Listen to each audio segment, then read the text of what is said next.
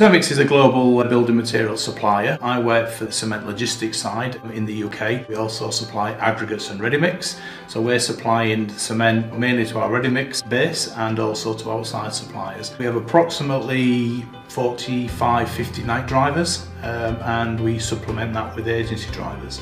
So the agency drivers that we use are trained to exactly the same standards as our own drivers, and they will also be given one of the Blackline safety devices. If a driver went down, we have no way of really knowing that he'd gone down.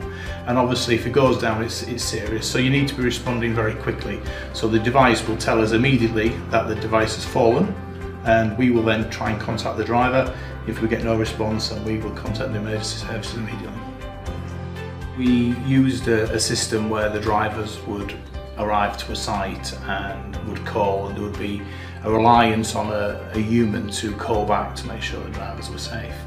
So we started discussing at our safety improvement group meetings with the drivers what can we do to improve that communication.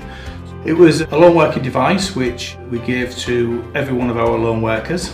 That was unique to them, so they would take their own with them to site. It would offer a man down solution.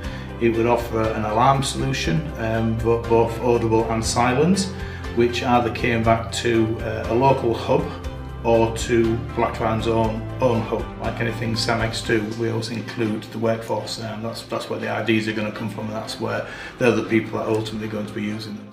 CEMEX benefited undoubtedly by allowing a little bit of peace of mind from the management side, that we was giving something to the lone workers that protected them on sites, and obviously from the drivers who would raise the issues themselves through, as I say, through safety meetings and some smaller gaps in our processes to say, did we have a robust enough process? So I think CEMEX have benefited by having that peace of mind from the management side and from the driver's side. We work here pretty much 365, but with the exception of the weekend. Normally during the daytime there'll be people on site who will accept our deliveries.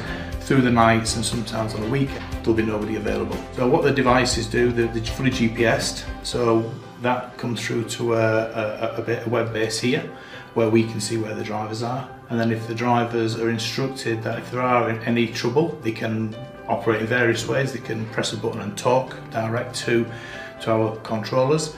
They can press a switch which gives off an audible alarm, or they can do a silent alarm. We chose Blackline initially. We did go out there and look what else was on the market, and we did invite various people to come in and look at what we wanted.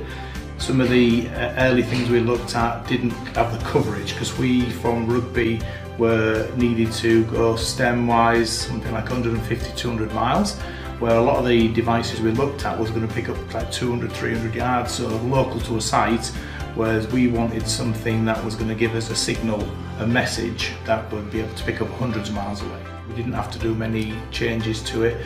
They were exceptionally accommodating to our needs, what we wanted, and have made the device exactly what we wanted for the drivers.